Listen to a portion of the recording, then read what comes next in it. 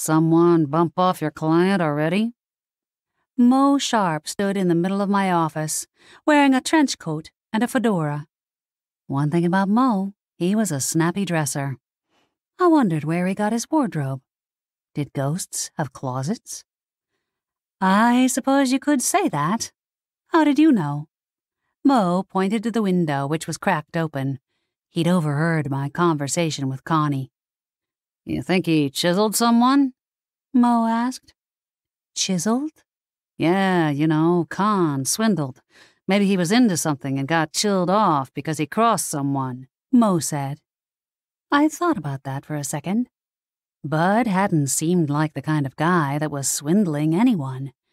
I don't think so. Mo tilted his head. Well, how was he off? Chopper squad? Huh? Mo often forgot that I didn't understand Seamus speak.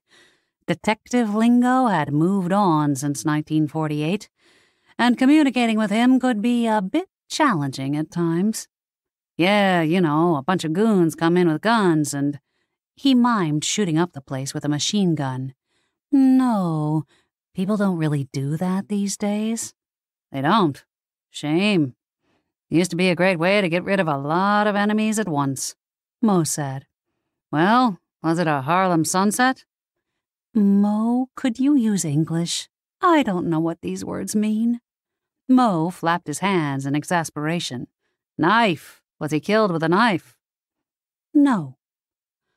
Okay, I give. How was the guy killed? Pitchfork.